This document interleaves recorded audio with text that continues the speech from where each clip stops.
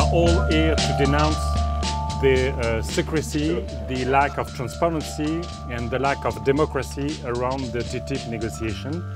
You have here the reading room, this system totally imposed by the US to block the capacity of members of this parliament, but also, of course, citizens to understand what is going on.